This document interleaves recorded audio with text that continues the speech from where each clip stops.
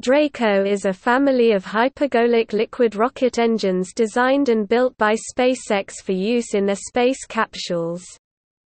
Two engine types have been built to date, Draco and SuperDraco.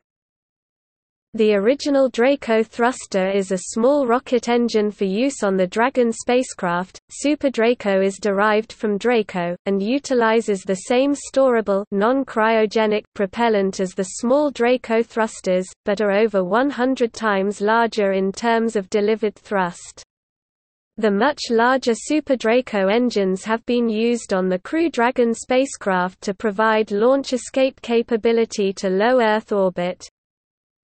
Draco and SuperDraco combine the functions of both a reaction control system and a main propulsive engine.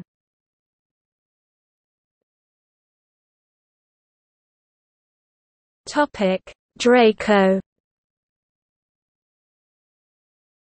Draco thrusters generate 400 newtons (90 pounds) force of thrust using a storable propellant mixture of monomethyl hydrazine fuel and nitrogen tetroxide oxidizer. The Draco thrust is comparable to the Marquardt R-4D engine developed for the Apollo service and lunar modules in 1960s and used for apogee, perigee maneuvers, orbit adjustment, and attitude control. 18 Draco thrusters are used on the Dragon spacecraft for attitude control and maneuvering.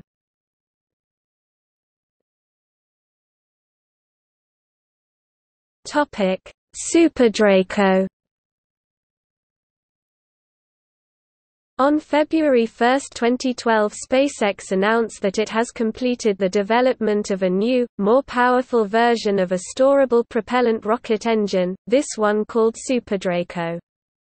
This high-thrust hypergolic engine—about 200 times larger than the Draco RCS thruster hypergolic engine, offers deep throttling ability and, just like the Draco thruster, has multiple restart capability and uses the same shared hypergolic propellants.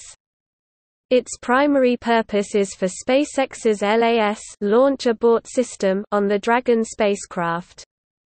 According to the NASA press release, the engine has a transient from ignition to full thrust of 100 ms. During launch abort, 8 SuperDracos are expected to fire for 5 seconds at full thrust. The development of the engine is partially funded by NASA's CCDEV-2 program. SuperDracos will be used on both the Crew Dragon and on the Dragonfly rocket, a prototype low-altitude reusable rocket that will be used for flight testing various aspects of the propulsive landing technology.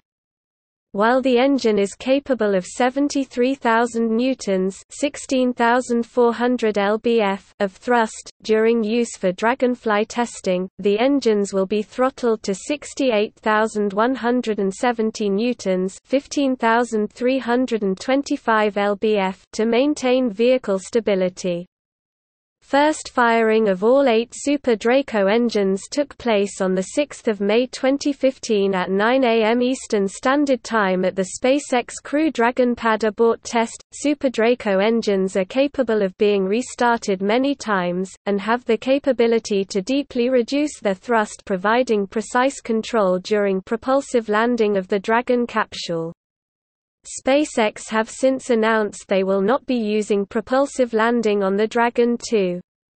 As of 2015, SuperDraco is the third most powerful engine developed by SpaceX, approximately 200 times more powerful than the Draco thruster engines, and only outmatched by the Raptor and Merlin. By comparison, it is more than twice as powerful as the Kestrel engine that was used in SpaceX's Falcon 1 launch vehicle second stage, and about 1/9 the thrust of a Merlin 1D engine. In addition to the use of the SuperDraco thrusters for powered landings on Earth, NASA's Ames Research Center is studying the feasibility of a Dragon-derived Mars lander for scientific investigation.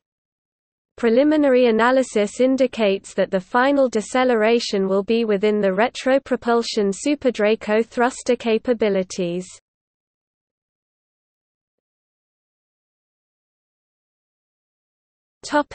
See also: